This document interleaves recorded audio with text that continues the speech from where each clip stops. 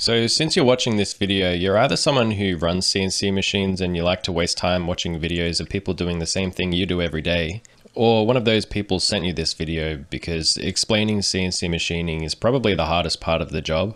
I made this video to save that awkwardly misunderstood conversation. As I frequent the club, often babes want to know what I do. I usually just say that I'm a machinist, so I operate computer-controlled cutting machines that make precision engineering components.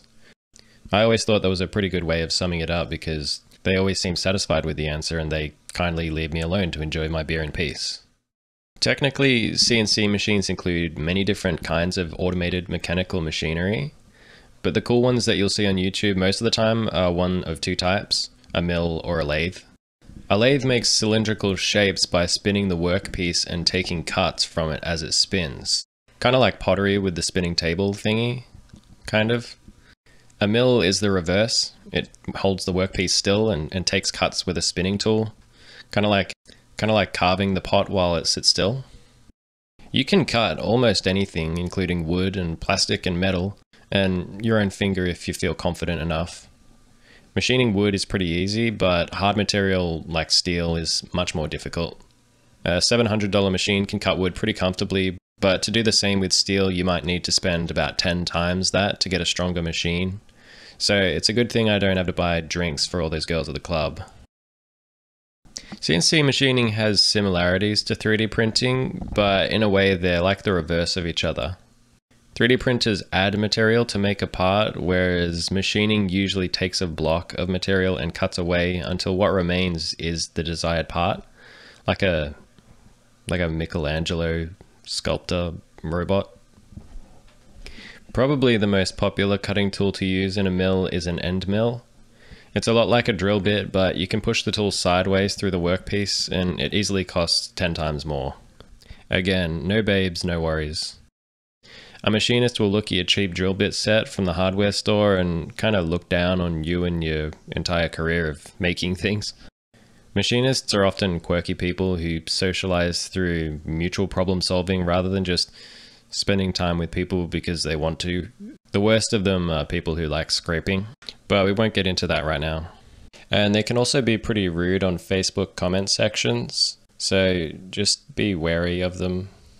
The best way to irk a CNC machinist is to give them a 3D design file and ask, how's your sex life? So you can basically just plug that into the machine and it makes it, right? First of all, no, it's not that easy. But it's easy to see why people think that because of 3D printing.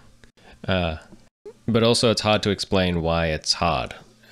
You basically need to program every movement that the machine makes. It's called CAM software. It's just super boring to watch someone use CAM software. In fact, it's so boring that you'll have more fun watching someone tell you how boring it is to watch. But even that doesn't sound too difficult, and it's usually not that bad once you're experienced. What makes it hard is knowing that if a single number in the list of thousands in the program is wrong, it could crash the machine harder than my attempts at comedy. When you know that every cut could be a mistake or go wrong, pressing the start button will usually come after taking a moment to pause and think in silence, like you do before flushing your dead goldfish down the toilet. In both cases, you're just hoping for something good. And there's no undo in machining. If the part's broke, the part's broke. You know, with all this in mind, it starts to make a little sense why machinists socialize so poorly. I mean, imagine having to flush your dead goldfish multiple times a day for years.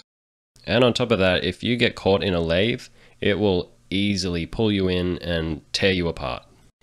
If you do crash a machine and you're lucky, you just break a cheap tool worth half your week's income as a machinist, or about $100.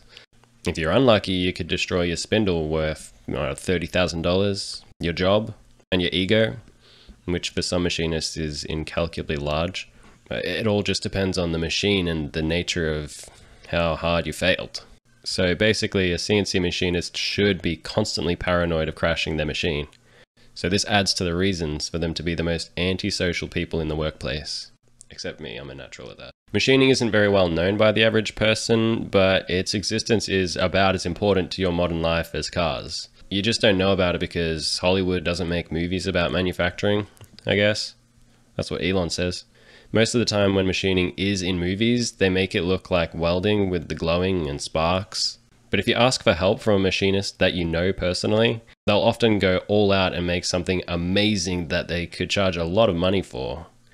Just be careful about asking how they did it, or you might wind up having an awkwardly misunderstood conversation and this video being sent to you.